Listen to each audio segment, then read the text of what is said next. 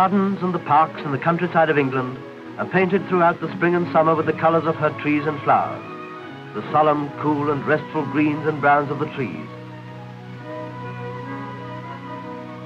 and the gayer pinks and blues of the flowers, the Lido of the unindustrious butterfly and the workshop of that self-conscious model of the busy bee.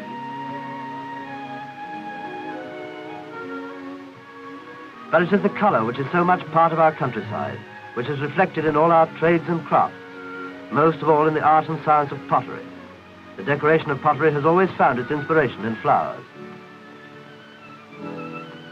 All that beauty springs from the common clay, but how does it attain that shape?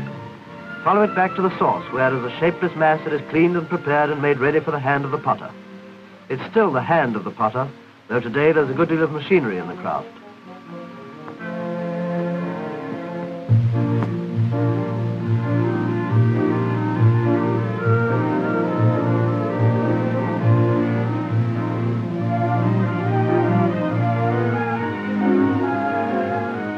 It's a skilled job, throwing the flattened clay onto the center of the mold, although the expert makes it look simple.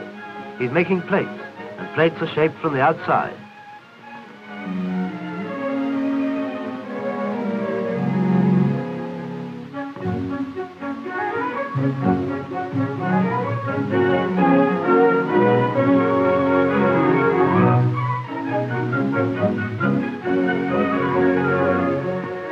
All along the line, they're making plates, for the English potter supplies the needs of the world at large.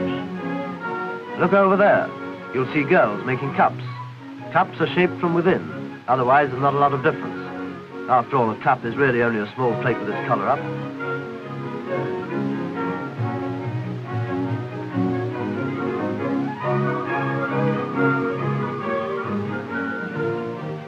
When it's dry, the cup is removed from the mold, and it is then ready to have the handle stuck on. The handles themselves are coming out of a separate mold. Isn't it nice to see a girl putting handles on cups instead of knocking them off?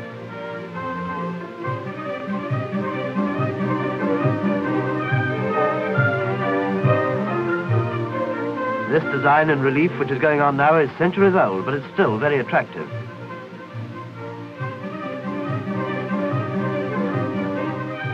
Which do you prefer? Coffee or tea? There's a third method of giving shape to a chunk of wet clay, and that's called throwing. It's the oldest method of all, and it still depends entirely on the skill in the hands of the potter. The only modern touch about it is the driving of the wheel by electricity. Incidentally, this is just about the point at which we ought to be quoting a piece of Omar Khayyam, but everybody knows it, so we won't. Surely this is one of the most fascinating trades at which a man can earn his living, and it's a trade in which England has always excelled. These men are artists. Their work is brilliant. Apart from that, it must be very satisfying to make something really beautiful out of a piece of sloppy mess, like building a mink coat out of a wet mackintosh.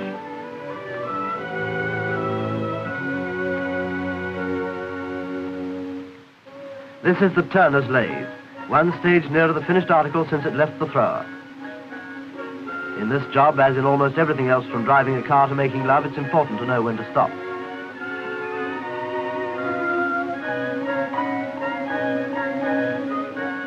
Hang on a bit too long and you turn a beautiful teapot lid into a soap dish.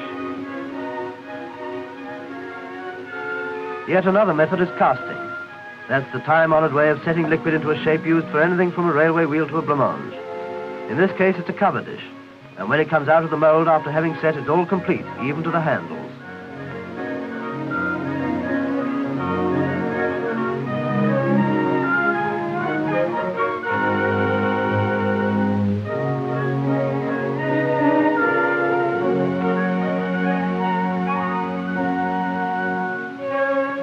Cups, saucers, plates, bowls, mugs, dishes, the whole range of pottery is ready for the fire. In the case of plates, they're placed between layers of sand to keep each one true in shape.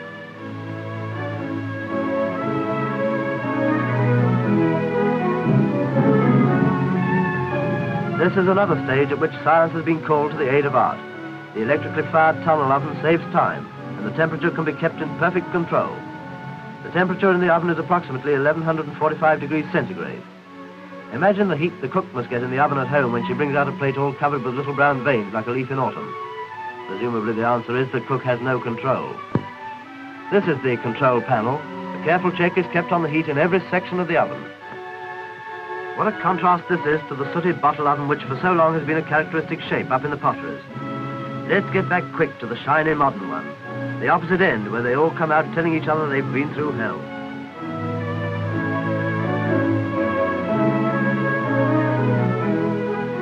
How do they get that shine on their faces? It's the glazing process, a simple dip in the glaze and then being set up to dry. You can tell by the professional twist of the wrist that the man who's doing it is an expert, even if you couldn't see by his cap that he's in the first 11. Glaze can also be applied by aerograph, blowing on the shiny surface, and then they're all ready for the second firing, placed so that only a tiny point is touching them.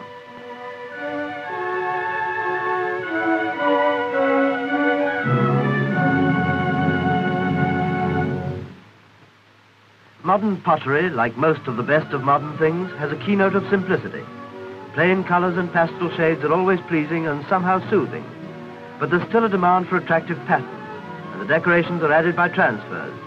Dye is rubbed into an engraving and printed on thin, moist paper.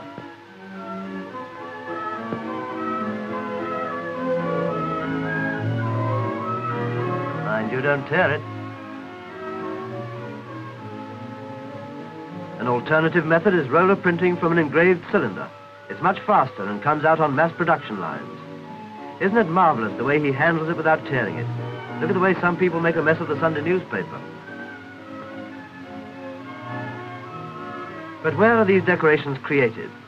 Here in the design department as an artist evolving a new pattern. This particular one is going to the Americas. Most countries have a distinct and individual taste in pottery. And of course you have to be careful that the squiggles you put on don't have alphabetical characters which mean something. You mustn't draw a little Chinese house and find out too late that it's a Chinese word for something rude.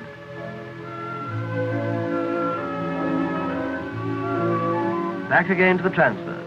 They're all inspected before being put into use. Good printing, good design. Goodbye. After that, they're cut out and placed on the cup or the plate or whatever it may be and rubbed in.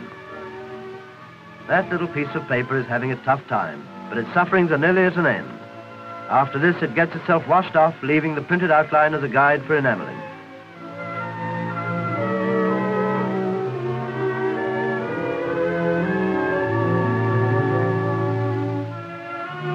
Decorations can be put on either under the glaze or over it, but perhaps the best of all is freehand painting. Smashing one of these is just one more way of breaking some girl's heart.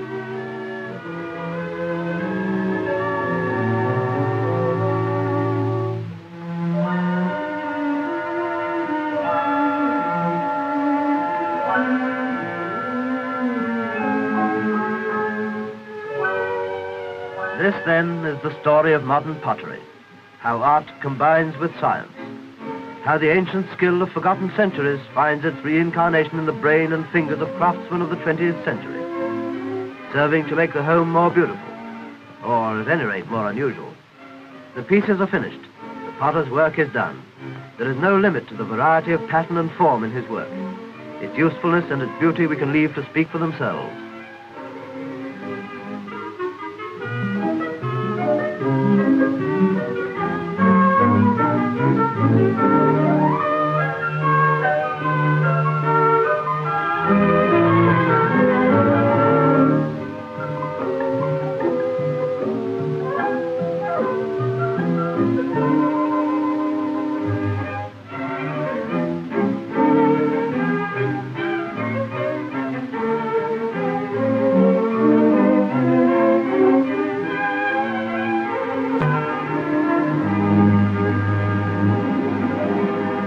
Don't forget what inspired it all.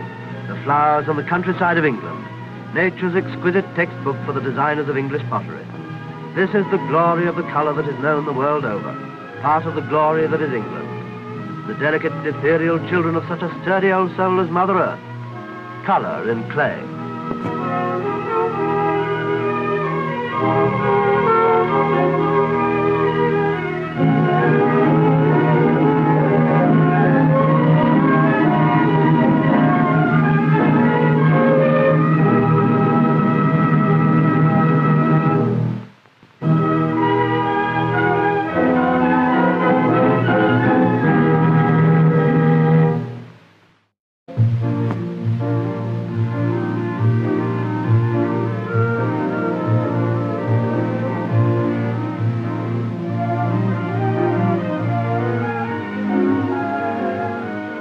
It's a skilled job, throwing the flattened clay onto the center of the mold, although the expert makes it look simple. He's making plates, and plates...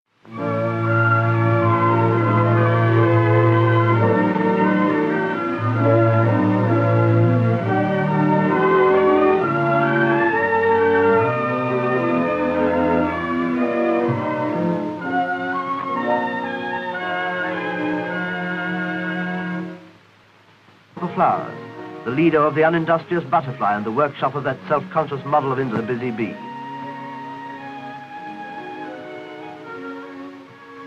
But it is the colour which is so much part of our countryside, which is reflected in all our trades and crafts, most of all in the art and science of pottery. The decoration of pottery has always found its inspiration in flowers.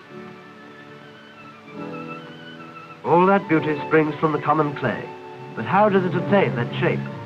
Follow it back to the source, where as a shapeless mass it is cleaned and prepared and made ready for the hand of the potter. It's still the hand of the potter, though today there's a good deal of machinery in the craft.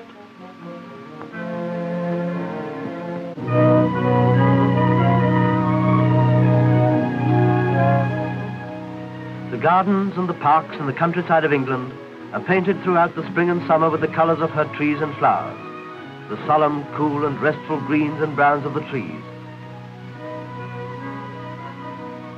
and the gayer pinks and blues